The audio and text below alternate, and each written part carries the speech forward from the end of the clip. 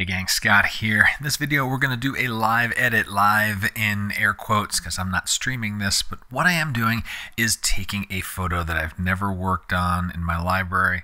We start recording and I go through the edit from beginning to end. I usually do this as part of an in the field, in post combo, but if you watched my previous video, you know I haven't been out in the field recently, still nursing an ankle back to health. So I'd gone through my backlog, I found a photo here. Haven't done a live edit in a while, so that's what we're going to do. We're going to dive right into it. This is the image we're going to work on, the Chapel Bridge in Lucerne, Switzerland at blue hour.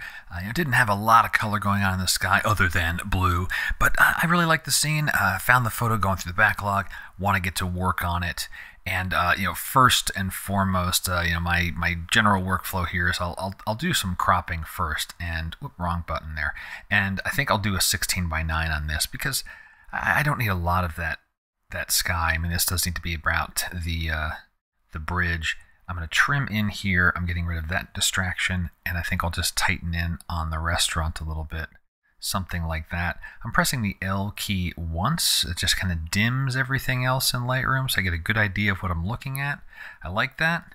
Hitting Enter, and the L key 2 more times to cycle through back to getting the interface here. Let's get on to basics. I'm going with the landscape profile. That is my preferred one. And we hit auto. Okay, things are already looking better. Quick assessment here. I don't mind, as much as this this covered bridge is looking yellowish, that is the tone of the wood. So, I'm not going to try to downplay that too much. I do want more brightness in the buildings, and I certainly want those to be crisper. And of course, the spire, the tower on the Chapel Bridge itself, wanting that to be more prominent. Something that happens to me, at least with auto, is the contrast slider often just doesn't get touched very much. I'm going to push this far and then start to pull it back, just increasing that a little bit more. Clarity, I like what it's doing for the buildings, and I don't like what it's doing for the rest of the scene. A little bit. I'll take a little global clarity. Already making the mental note. I'm probably going into ON1 with this photo after Lightroom to give the architecture a pop with dynamic contrast. So that thought's already going through my mind. And I guess I'll do the same with a little bit of texture. Other things I should check for, because there's a lot of smooth parts to this photo. What I mean by like a uniform sky, uniform reflection in the lake here. Well, I guess actually this part was part of the river. The lake's a little bit down from here. But in any event, I'm hitting the Q key, A, to show me little bits and spots. And I see a few things here. Like these little things. I don't even need the content aware. Simple retouch is fine. These little things that might be construed as spots, we'll just take care of those. And I'm pressing the T key so you can see the toolbar. This is the visualized spots I'm talking about. Toggling that off and on with the letter A key. And I'll hit Q again and go back. So we're looking good here. I'm going to revisit the crop a little bit. I feel a little bit cramped up on that top side. I don't need as much of the reflection. Let's play with this. Let's play with this a little bit. I guess I do really want the symmetry, so we'll pull down some, and the 16:9 may not be enough for me. So we'll just unlock, and we'll go with a crop. I'm hitting L key again. Go with a crop that just suits the photo. I am not going to be constrained by an aspect ratio. That's not the important part. The important part's the photo. All right, this feels pretty darn nice already. Let's get my controls back visible. A couple of L keys later. I mentioned I want to get a little more brightness into this area of the buildings and the chapel itself. I think how I'll do this is I'll do my kind of like exposure balancing here in Lightroom, and then I want to treat that architecture in another tool in effects with certainly with dynamic contrast. So we'll do some local masking. The little chapel spire, that'd be an easy masking job for Lightroom. Object, give me that. And let's start with, say, bring the shadows up a little bit. I'll push it far so we can see what's going on. And just, just a touch, just this little bit, so I can get a little more brightness before and after. One more time, before, after, just enough so I can see that. Let's try that same approach. Matter of fact, let's add a second object to this same mask, because that same level of control should be fine. And so if I grab this section, that should be found pretty well. If I hover, yeah, it did a good masking job. So that's good. Now let's see if that's enough of a pop there. That's enough. I don't want to go much farther than that.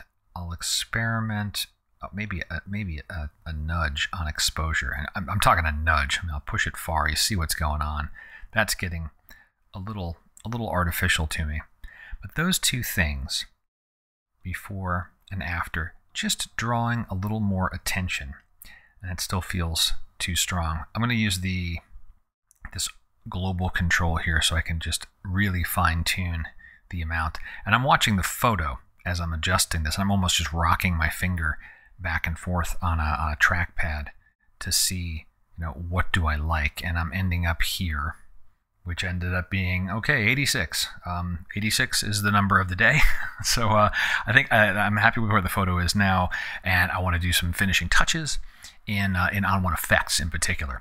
So the way that I tend to work from Lightroom into other plugins is I bounce through Photoshop, because I can leverage Photoshop's smart objects, and the tools that I work with also work as smart filters through Photoshop. That means re-editability. So if I look at this photo in a week and go, yeah, I'd like to tweak one thing that I did in ON1 or Luminar or some other plugin, I can do that. So we're gonna bounce through Photoshop here. This will be less exciting, but it is part of the workflow. This is a live edit, so so here we go.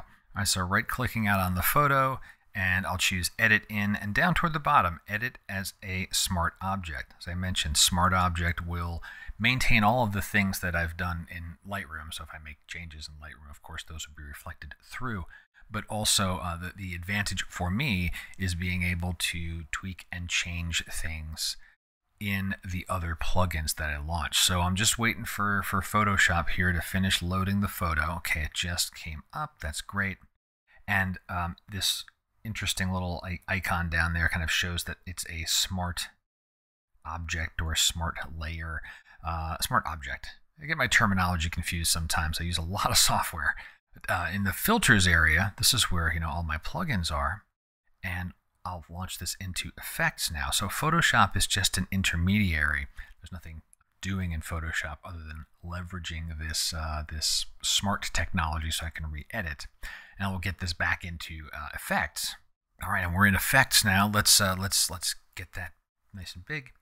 And I want to add a filter. Now I want to see the architecture. Notice that the mask AI. That's going to give me basically what I want.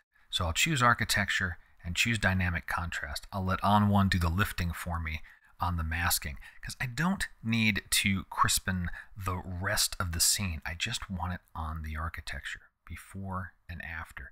Just that nice little pop.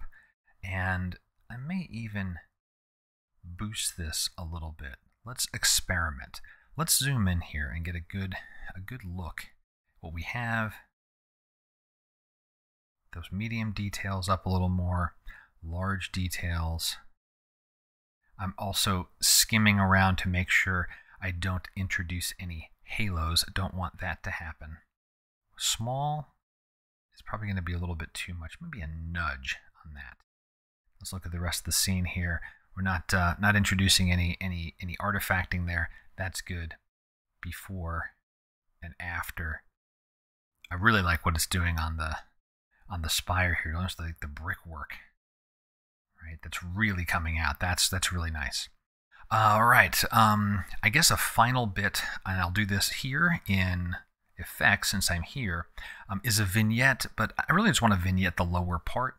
So we'll add a vignette, and if you're probably like yeah, Scott, we know exactly what you're going to do. We've seen you do vignettes in ON1 a million times. Well, you're going to see it one more time. I always take the feather down to 0 so I can see where the vignette is. In this case, I want to vignette the bottom part of the photo, so I'm kind of biasing the center point upward, and then we'll size it out some.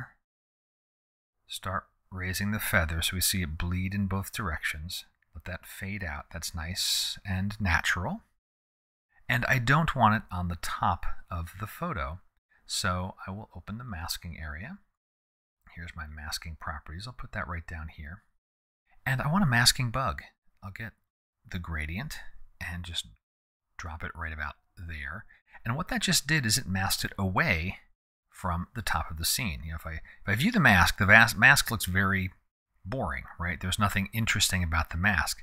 Saying, don't have this filter applied up on top, only allowed on the bottom. Well, what did we do with the vignette?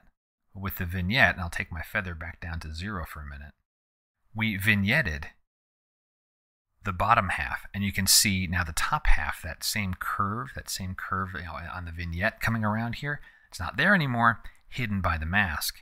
I will undo my feather adjustment, and then we get this nice little bottom part, you know, like a lower half vignette. And so the end result is, you know, before and after. I'm just pushing your eye up toward the architecture. That's where I want you to be. Anything else here? I think I'm going to be happy with this. The thought that went through my head was, do I want to play around at all with like the reverse of a vignette, like an inner glow, something to brighten the architecture itself? You know, but I'm looking at this and I don't think I'm going to do that. I like the feel of it. There is plenty of interest. It's clear what the subject of the photo is. So I'm just going to hit the checkbox. This will go back over into Photoshop. I'll save it from Photoshop, you know, and I'll be done. So, you know, that's the live edit here. So I'm going to let that finish here, and then we'll take a quick look at the before and after. And so here's the final results. This is the out of camera unprocessed image modulo the crop. I'm keeping the crop the same so you can see the comparisons here. We have, this was the original. These are the changes we did in Lightroom, and then the finishing touches in ON1 Effects. So there we go. That's the live edit, start to finish. I'm happy with the photo. I hope you enjoyed the walk along for the live edit here. If you got other questions, or you're like, Scott, I would have tried this, or did you think about that? You know, share them below. This is right now, this 10 minutes of time I've spent on the photo. And if you're like me, you know, sometimes you go, hey, you know, that photo I worked on 2 or 3 days ago, I think I want to go back and try something else. You know, share your thoughts. It'd be interesting to hear how you might interpret the photo. Until next time, my name's Scott Davenport. Have fun.